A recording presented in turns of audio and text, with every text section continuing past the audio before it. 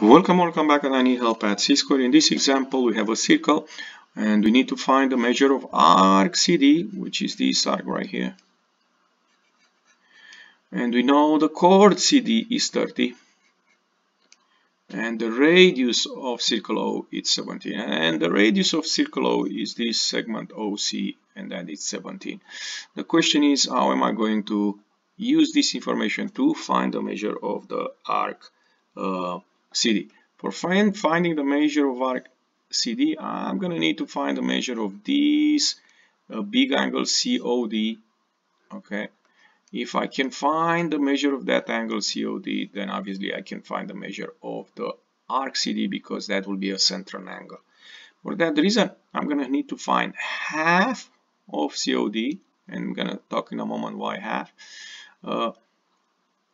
And then I can double it, and I have that angle, the measure of this angle COD. And for that reason, I'm going to look to this theorem that you see here. In a circle, if a diameter, radius, or a small part of these two parts of the circle is perpendicular to a chord, then it bisects the chord and its arc. So we see that OE here, which is a part of a radius, is perpendicular. We see the box here on the chord. That means these two parts are congruent. So that's my first statement I'm going to write here. In fact, the second one, CE congruent with ED.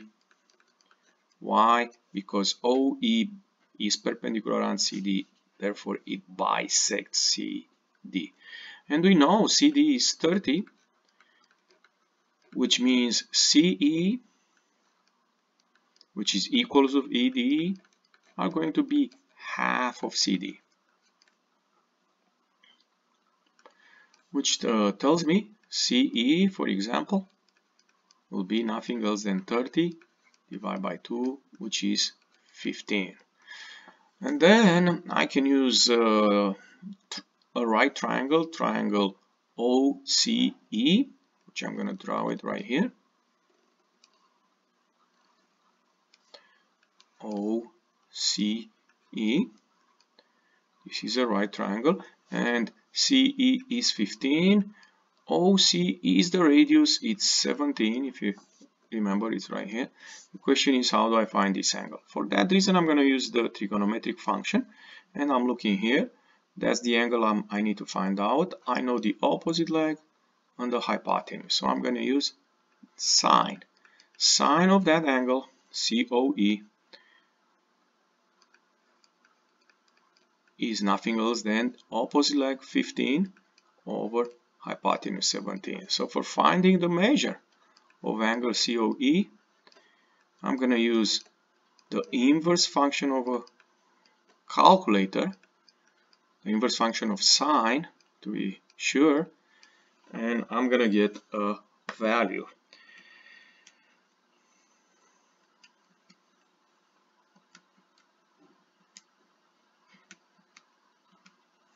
So the measure of the angle for which the sine is 15 over 17, it's 61.9 degree, and I'm going to round it up.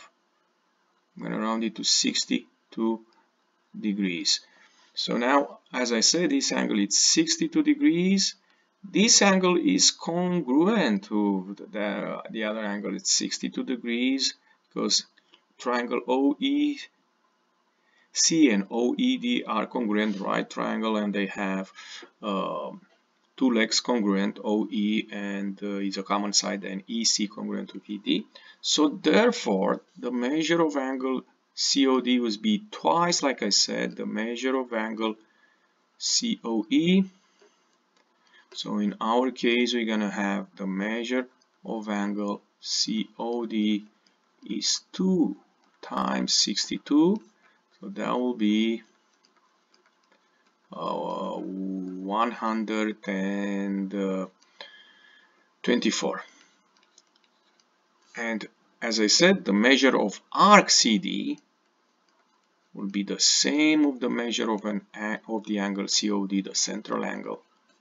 So the measure of arc CD is 124.